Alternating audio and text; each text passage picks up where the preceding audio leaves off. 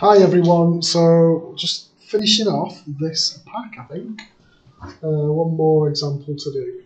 They're not on a separate vid because it's quite a big one, so kind of think your way through it. And I've also got to remember, it's not working, that I'm on 5-minute vids. So it says, the diagram shows a semicircle ABC.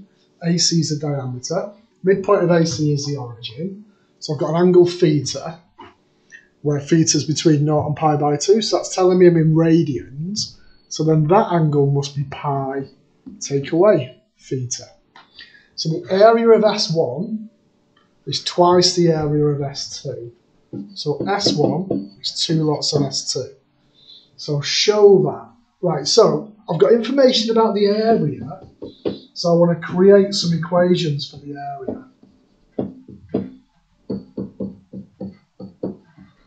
So let's have a look at S1. So S1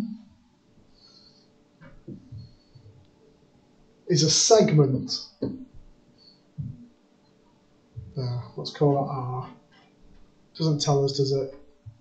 Nah, but we'll probably get rid of whatever the R is anyway. And that's a pi minus theta.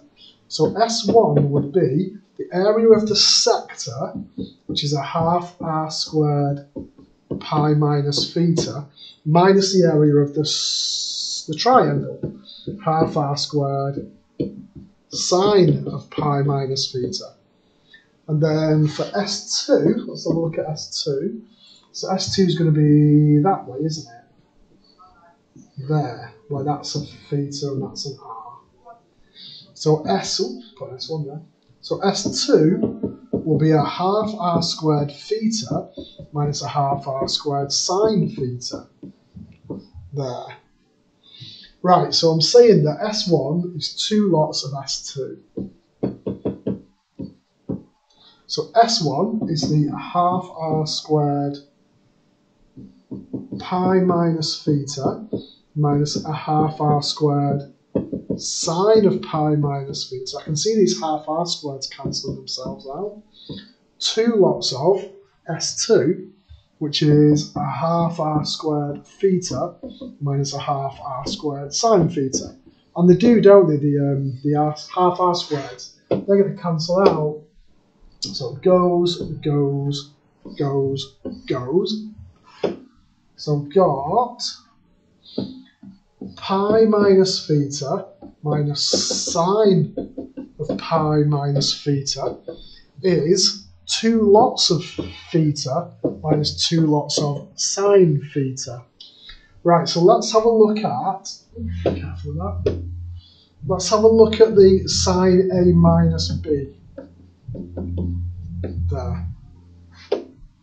So I've got pi minus theta minus, so it's going to be sine pi cos theta minus sine theta cos pi is equal to 2 theta minus 2 sine theta. So let's have a look then. So I've got theta, pi minus theta minus sine of pi cos theta minus sine theta cos pi is equal to 2 theta. Can you hear the band upstairs? 2 sine theta.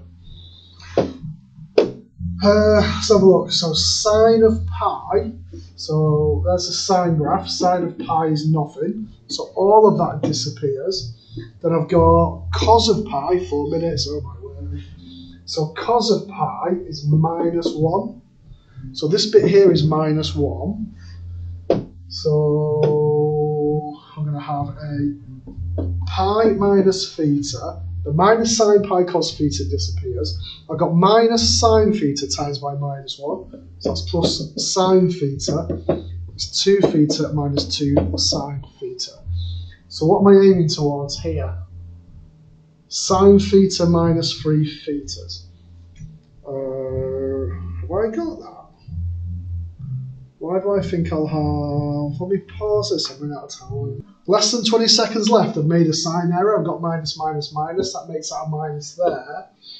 Take the 2 sides, so I've got my sine theta minus 3 theta plus pi is equal to 0. That bit runs out.